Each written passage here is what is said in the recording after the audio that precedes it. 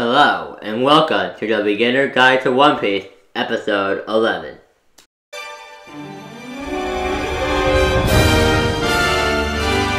Nami's first ever appearance was in Manga Chapter 8. However, in the anime, Nami was introduced in filler in Episode 1. However, she was then reintroduced in Episodes 4 and 5, in the same way she was introduced in the manga. It was stated by Oda that if Nami was a real person, her nationality would be Swedish. Nami was born in the East Blue.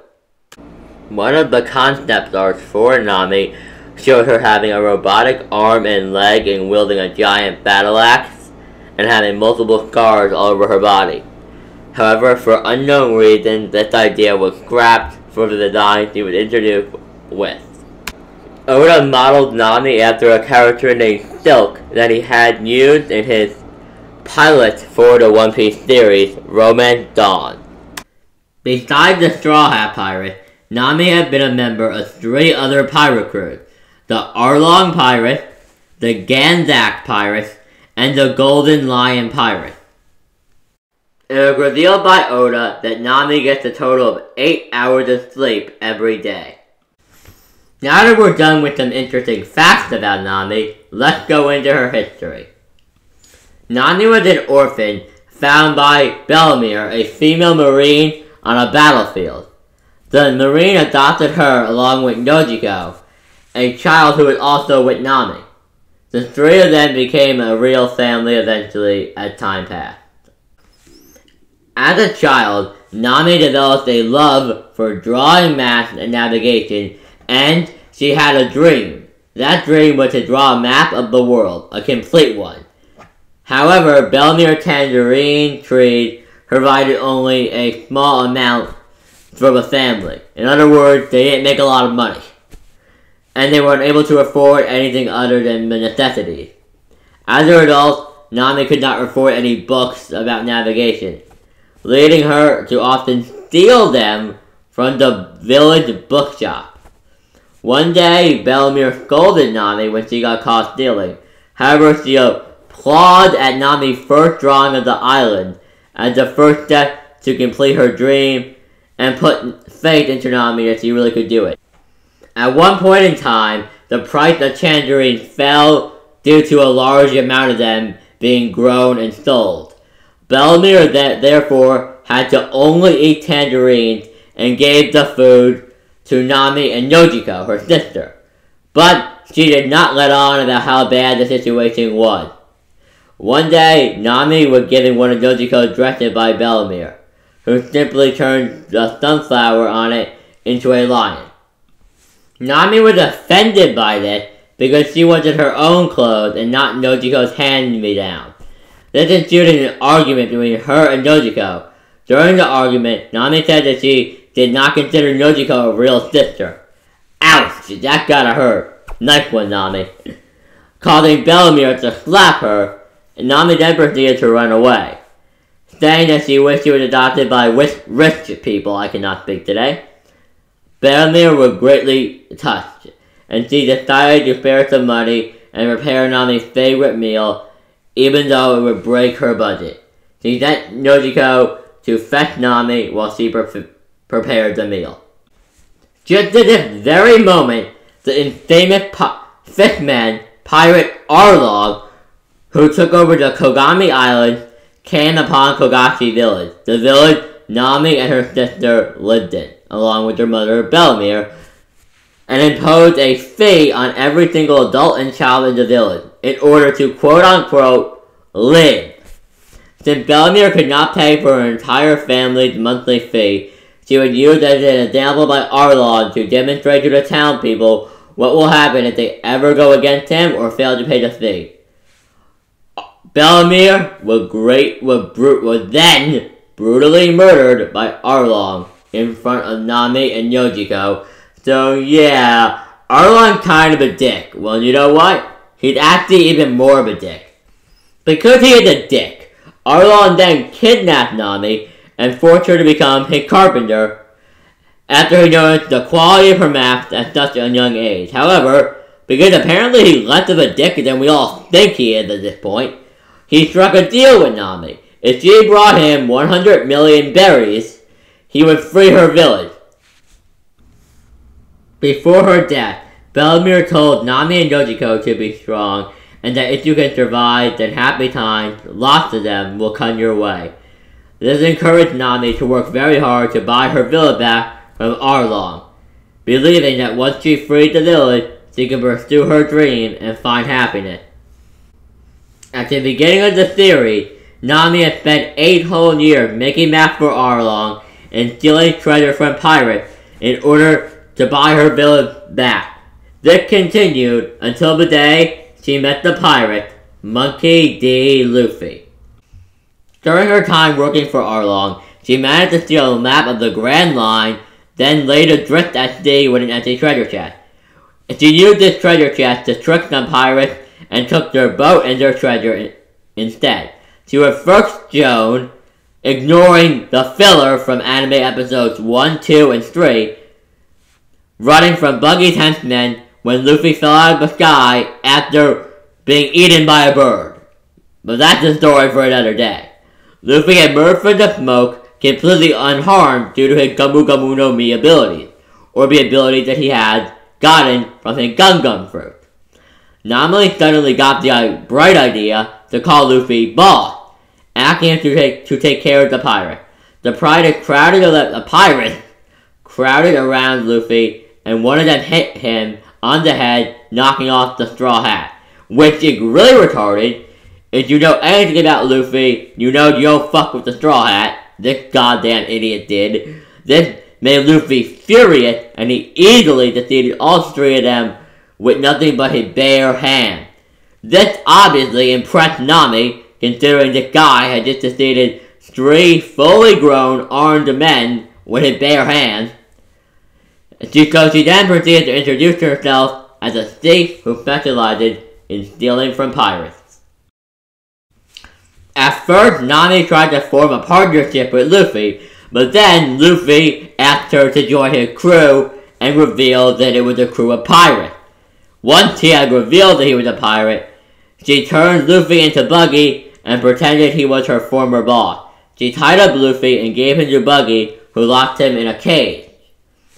Later, Nami pretended to join Buggy's crew so she could steal his gold. This worked well until Buggy ordered her to kill Luffy to prove her loyalty to him. Nami's conscience got the better of her, and she decided to save Luffy. Fortunately, Roronoa Zoro, the swordsman and debatably vice captain of the Straw Hat Pirates, showed up in time to save them both and fought off Buggy. Zoro then proceeded to cut Buggy into pieces, but he was too easily defeated. When he turned around, he saw that Buggy's hand had managed to detach itself, stabbing Zoro in the midsection. Buggy then revealed that he had eaten the Barabara no Mi, or the Chop Chop fruit, a devil fruit, giving him the power to detach his body part, rendering him invulnerable to sharp objects such as swords. However, the 3 of them managed to escape Buggy by firing Buggy cannon at Buggy and his crew. After overcoming many challenges, Luffy and Nami defeat Buggy. After defeating him with a Gumu Gumu no Bazooka, while Nami had tied up his limbs, Nami gives Luffy the map of the Grand Line as she thanked him, and agreed to partner up with him for the time being. They continued to go on adventure together as they recruited members of the Straw Hat Pirates Usopp and Sanji, and now we arrive at the Arlong Park arc. During Zoro's fight with Dracula Mihawk during the Barate arc, Nami stole their pirate ship, the Going Merry, so she could return to Kagurashi Village with the treasure she had gathered so far. While sailing to Kagurashi Village, she was shown crying at the thought of leaving her newly found friends Luffy, Usopp, Zoro, and Sanji behind. When they realized Nami had stolen the Going Merry, they had a conversation about what they're going to do next. Luffy automatically tells everybody this exact thing. I only want Nami as my navigator. This is Luffy's way of showing that once he makes up his mind, he refuses to change it. He wants Nami to be his navigator, so therefore he is going to do whatever it takes to make that happen.